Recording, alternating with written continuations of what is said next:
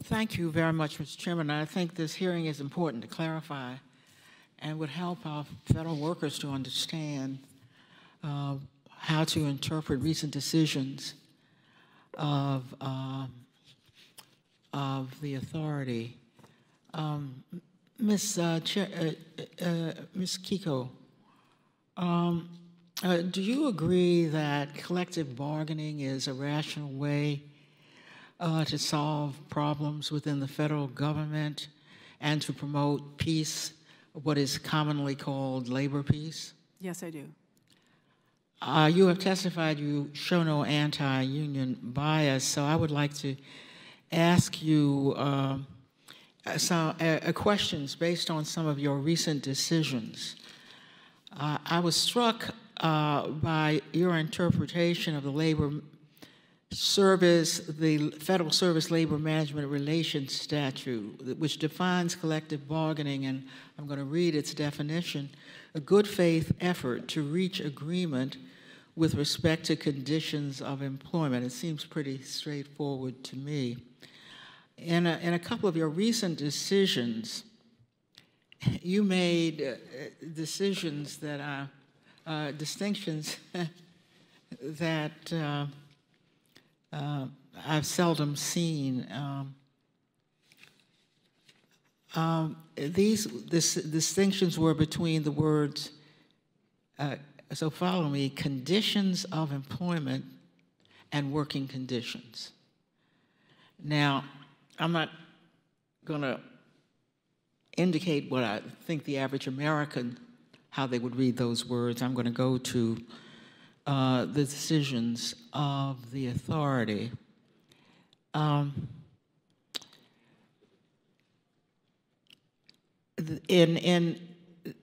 are any number of precedents where this matter has come before.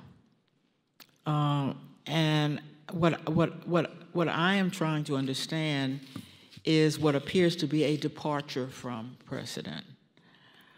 So let me just ask you, since they came during your watch, what is the difference between working conditions and conditions of employment? Well, thank you, Congressman. I believe the statute very clearly uses the terms conditions of employment and working conditions in different ways. The term conditions of employment is defined by personnel policies, practices, and matters affecting working conditions. In the past, the precedent has synonymous or made the two terms synonymous. The conditions of employment and working conditions were the same thing. I believe they are two different things, and that is the case law that's coming out now is looking at those terms to see if we can't more clearly define them. So you are conceding that no distinction until your own decisions had been made between those two phrases. I would concede that they were synonymously, yes, had been defined in the same terminology in the past. And of course, Chairwoman Kiko, when people try to follow the law, they don't have anything really to guide them except precedent.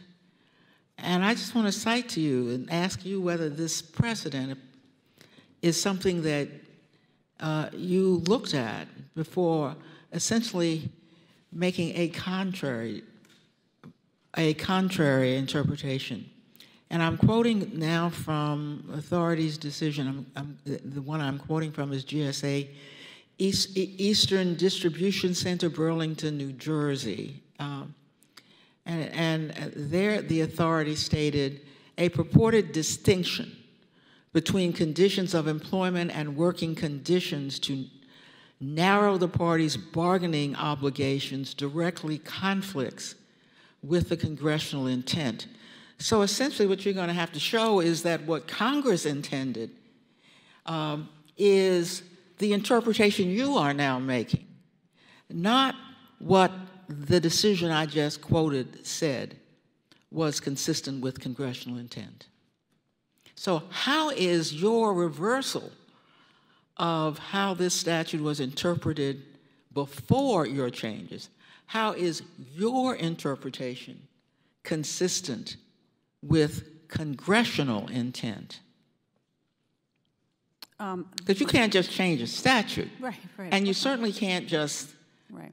turn up your own precedents around. So you've got to go to something authoritative. And last time I looked, Congress is the authoritative, has issued the authoritative words that the authority must look to in deciding whether or not it agrees with existing precedent. Yes, I believe the first thing we look at in determining any case before us is the statutory language. Then we also look at precedent. But to me, when I look at precedent, I look at it and use it if it is consistent with the plain language of the statute. If it is not consistent with the plain language of the statute, then I would look to the precedent as to changing the precedent, because I would feel that it is not consistent with the language of the statute. Well, I understand that, Ms. Kiko, but it's not simply what the authority has found.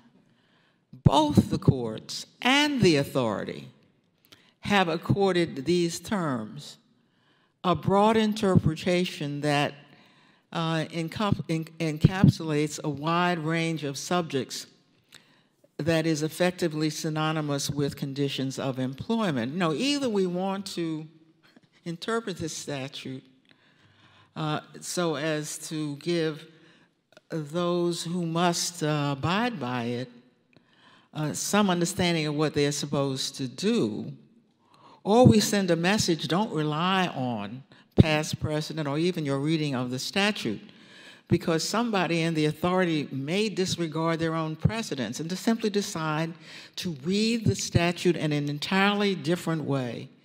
I still don't understand the difference between these two terms. Well, I think I mean, you know, you can give this a cramped interpretation, the way we would do in my law school classes, where I taught as a tenured professor of law at Georgetown. And this is the kind of hypothetical I would give them, then dare somebody in the class to tell me what is the difference and how you would defend that difference. I suppose that's what I'm doing here today, Ms. Kiko, because I need to know why, in the face of precedent and the use of words which appear to be similar, you have found it necessary to overturn existing precedent. I thank the gentlelady, and Ms. Kiko, you may respond, and then I'm going to call on the distinguished ranking member, Mr. Jordan. Thank you, Congressman. I appreciate the hearkening back to law school. I do recall many times answering types of questions like that. I appreciate it. I believe that the way the wording of the statute says, when it says conditions of employment, mean any personnel policies and practices affecting working conditions, I don't believe that Congress would have used the same word in working conditions to mean conditions of employment unless I believe they used two words for a reason. And so what I'm trying to do is to look at the precedent and find out how that precedent applies to the words of the statute. And frankly, I think it needs some clarification for the parties. Precedent in the FLRA has changed over the years in lots of different areas. I'm looking at the precedent, but I don't change precedent unless I feel it's not true to the statute. And that's where I would look now to see how best to define the term working conditions in that context so that parties understand it. That's one of the main things that I'm trying to do in this, as the chairman of the authority working with the other members, is to make sure that our decisions are clear, easy to read, understandable, so that anybody can understand them. Thank you.